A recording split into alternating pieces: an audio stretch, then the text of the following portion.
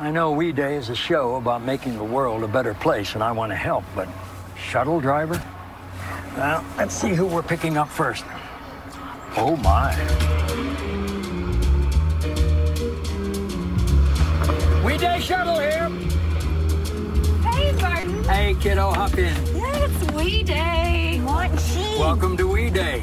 Thank you. Thank you, sir. The doctor is in. Always for We Day. How you doing? Good, thank you. Good. Okay. We Day pop quiz. Oh, all right. We make a difference with our schools, families, and Friends. I get you. before we begin, Okay. what are your We Day top 3? Do you have a Dr. Philism for We Day? Well, how about this? It's like getting on a bus. You got to make change before you get in. That's good. I love that we're celebrating young people doing good, and you'll leave feeling inspired. And? And you, Martin, you are a wee VIP if I say so myself. Well, as long as you say so. You ready to have fun? Of course, because we just want to have fun. Time after time. Name 3 stars of We Day. The kids, and the kids. Right? How about this? A We Day makes me as happy as a cat in a wool factory. Yeah, I'll give it a shot. How's that? Oh, well. Yeah, I'll try it. Good luck, Doctor. And the most charming star of We Day is? Will Ferrell.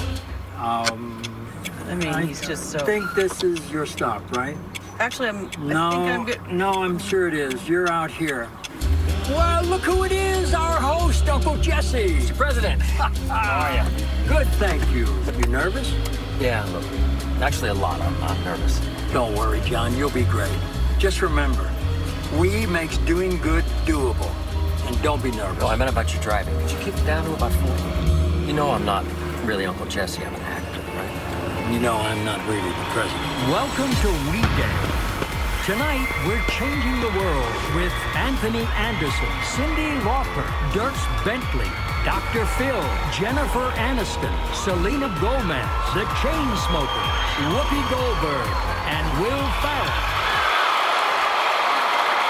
Now, please welcome to the stage actor and activist Jennifer Aniston.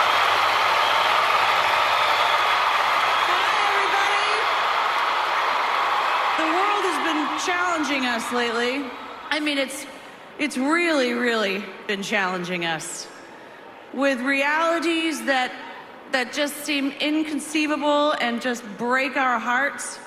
But as Martin Luther King Jr. said, the time is always right to do what is right, and that time is right now. Young people, all of you guys across America have been showing up. They have been speaking up. They have been rising up. They're demanding change. And across the country, people are finally listening. So that is exactly what I am here to do tonight. I'm going to listen. So We Day, it is my honor to welcome to the stage March of Our Lives co-founders Jacqueline Corin and Cameron Kosky. Thank you so much, Jen. And thank you to everyone here at We Day for being the leaders of this generation. You know, our school went through a terrible tragedy, and the community was deeply hurt. But the students rose up in a way that we've never seen before. From the first day, people told us we couldn't change things. We were just kids who needed to sit down and listen to the adults. And there were times when we thought we were fighting a battle that we were doomed to lose, and our friends would go unremembered. But it was by sticking with each other that we were able to create the march. We as students are the future. We strive to move forward to make this world a better place.